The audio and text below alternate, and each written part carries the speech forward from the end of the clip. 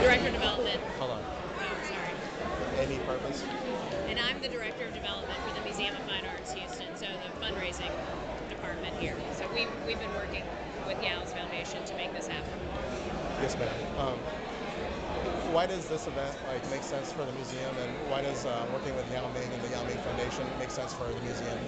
Well, they came to us because they liked our space and they wanted to do the event here. And we said that we had a policy of not allowing fundraisers that weren't directly for the museum on site. And it was just a very happy coincidence that they came at the time they did, because we're raising funds for a gallery for Chinese art, a permanent gallery here for Chinese art.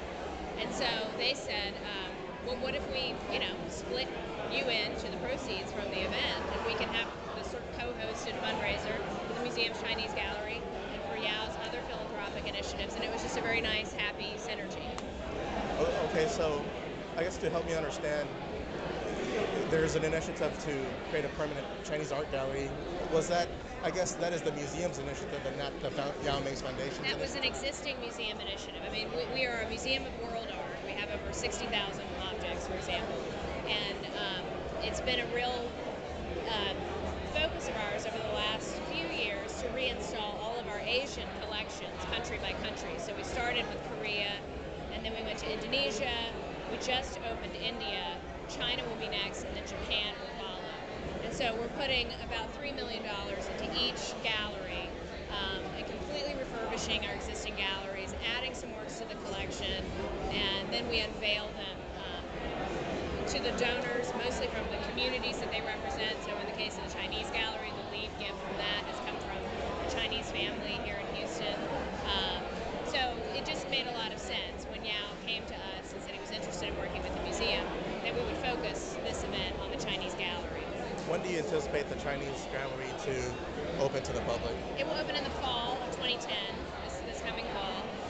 And we've commissioned a contemporary Chinese artist. His name is Sai Guochang. He did the fireworks for the Beijing Olympics, for that opening ceremony, to do a major site-specific installation in it. So it'll be a very dynamic gallery. It'll mix the contemporary and the ancient, all in one space. And again, it will be permanent and dedicated to China always.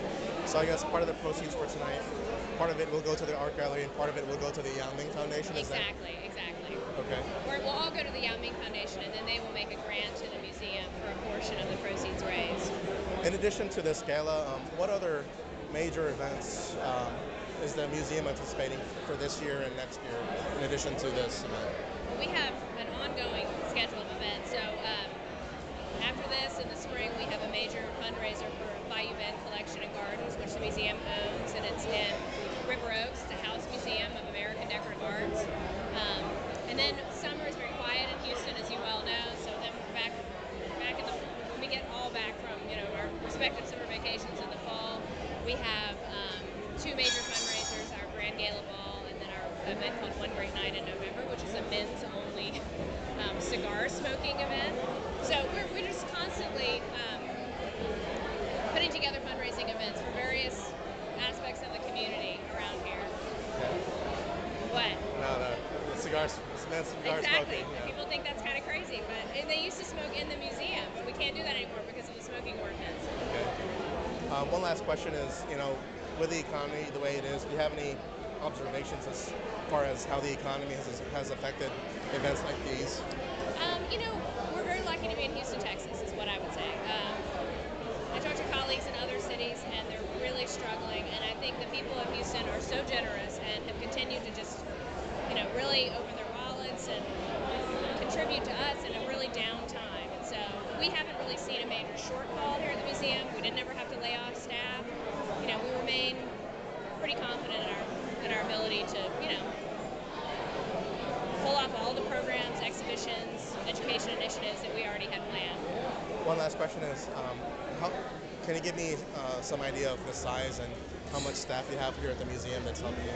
We have, I think it's a little over 500 staff members these days, full-time staff members. But you have to keep in mind that we have a lot of guards, we have a lot of building and grounds employees. So, and that also covers not only these two museum buildings, but the two house museums that we own, at the LaSalle School of Art. We have an administration facility. We have a sculpture garden. So it's a very big institution. Okay. Great. Thanks for your time. Sure, happy to help. Bye. Thank you.